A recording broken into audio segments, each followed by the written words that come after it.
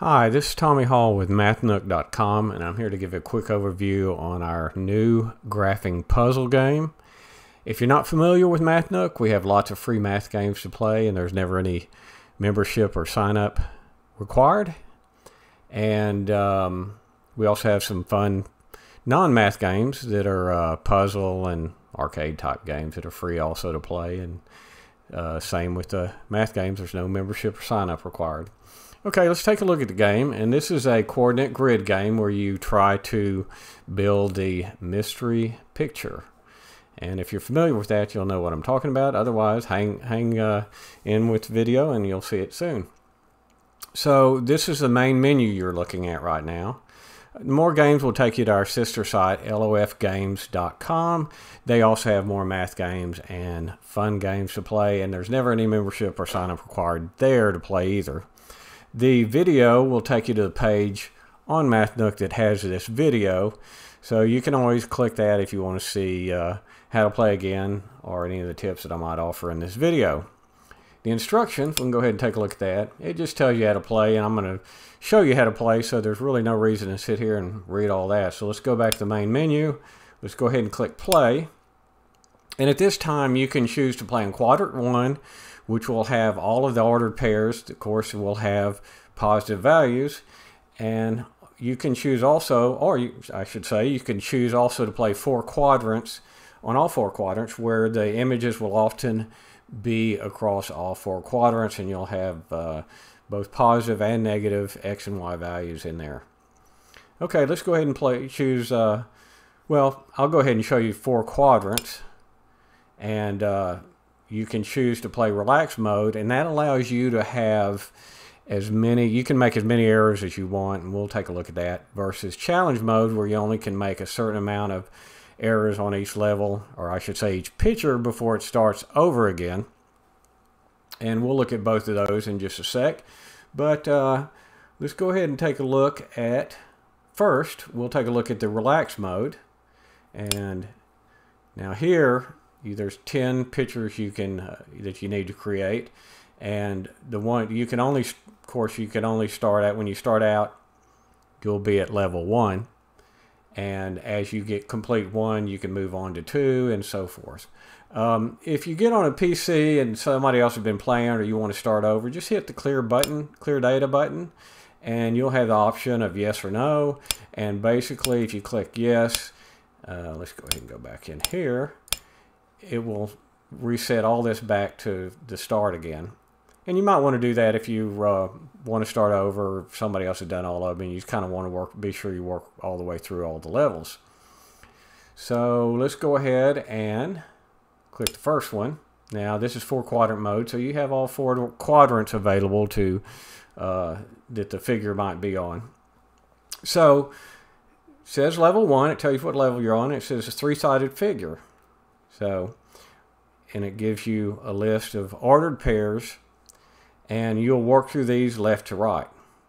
Now we're in relaxed mode, so I can choose anywhere, and if it's wrong, it just shows me a red dot, and it shows me down here which one that I should be looking for, what ordered pair. So the first ordered pair is -2, 5. Let's go across -2 and up 5, and if I get wrong one, it's going to show me it's wrong, but once I get it right, now I have the sound off, and you can turn the sound off and on down here, but it'll make a little dinging noise, versus the when you get an error, it'll make a little ugly noise. And but I have the sound turned off, so you won't hear that in the video. And now as you can see, I got the -2, 5 ordered pair correct, and it's green now. As if I choose the next one, and it's wrong, I go but I'm going to go ahead and get it correct this time. -5, -5. Oh, see, I made an error there, and in challenge mode, you'll see in a minute that would have counted as an error. There we go. And last point, 3, -5, and you can't really see it because of the box, but if you look, it tells you that you've completed the puzzle. And you can drag the box to view your creation. So you can move that over and you can see what it is.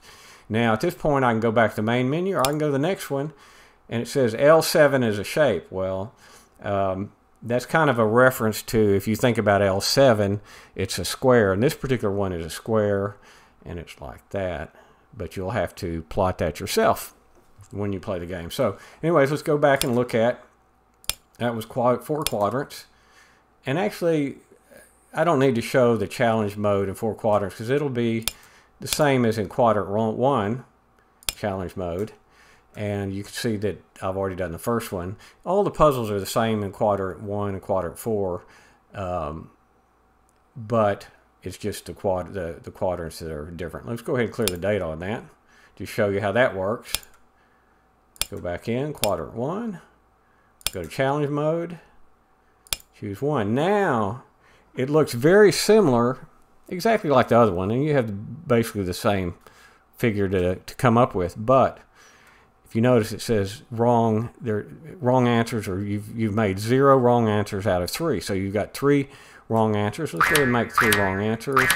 And it says, sorry, please try again. So we're going to do that. We're going to go 8 across 15. I'll make an error. And it's showing me, like the other one, that this is the one ordered pair I need to plot.